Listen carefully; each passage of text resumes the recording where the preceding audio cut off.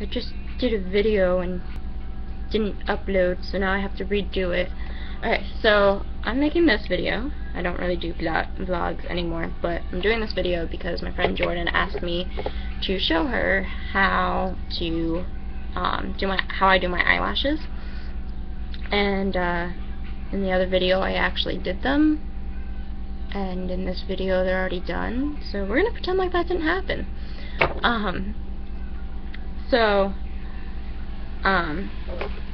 First things first, she asked me what type of mascara I use, and I normally go for the CoverGirl, and this one I'm pretty sure is the Volume, but I don't know. It's so old that it doesn't have its name on it anymore. But recently I switched over, and now I'm using the Big Bold Mascara from New York Color. Can't really, it's really shiny, can't really read it. But it's pink, and it comes looking like this. And I have found that it's less really to do with like the company of the mascara, and more to do with like your technique and what kind of brush you use. And I have a preference for brushes that have this kind of like plasticky, almost gelish looking bristles, and they look like this. Can you see it? Yeah. So they look like this, and they're great because they don't really clump, and they're fine enough that you can get each individual lash. I don't like the clothy hair bristles. They just clump too much for me. So this is the CoverGirl, and this is the New York Color, and they also have this. I got this because it has a very similar bristle to it, as you can see. It's a little bit bigger of a brush, but it has the same bristles. And I prefer CoverGirl only because when you buy CoverGirl, in the packaging, your mascara brush comes separate from your mascara tube, which is great because I don't like, when I first start out, I only like kind of dip it in a little bit, and then I don't like excess mascara in the very beginning, so that way my lashes don't clump.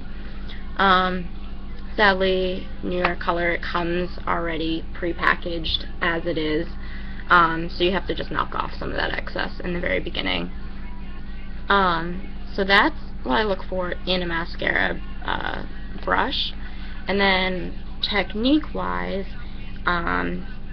there's two things that I do, and for the purpose of this video I kept my eyeliner very thin so that way I wouldn't distract away from the mascara, but I normally do a mascara or my eyeliner line very close to the roots of my lashes, and I normally do a thicker line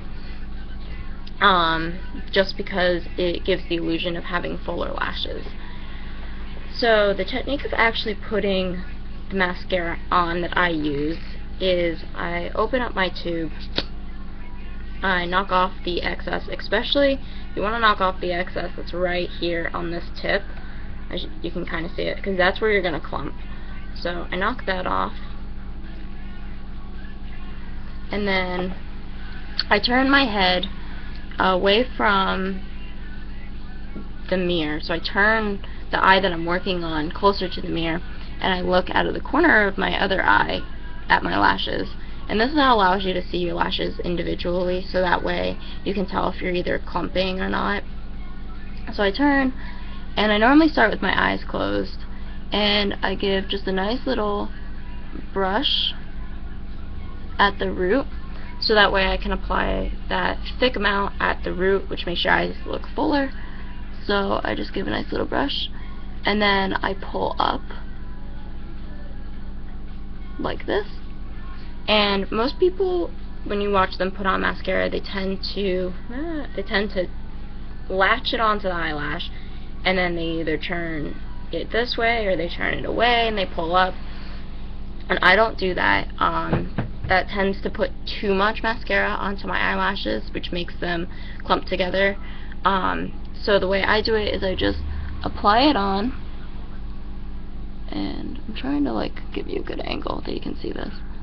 So I apply it on, and I just kind of just brush it on. And and I do it so that way it's away. When I apply it at an angle that moves away from my eyes. And once I have applied on enough onto that angle, I add a little bit to the center. So I focus mainly on the outside of my eye and less on the inside of my eye. Because when you focus on the outside of your eye, it pulls your eyelashes away and it makes your eyes look bigger. But if you apply it straight on and put too much on in the center, or towards the center of your eyes, in this area, your eyes will look a little bit hooded, and they'll make it look, your eyes look smaller, as opposed to moving out this way. So I put the majority of my mascara on the outside of my eyes and a little bit on the inside of my eyes. And you can see it on the side as well. So that's the technique I use. And then you can look up. You can see that so pull up like this, pull up, and you can see that I'm still angling my brush away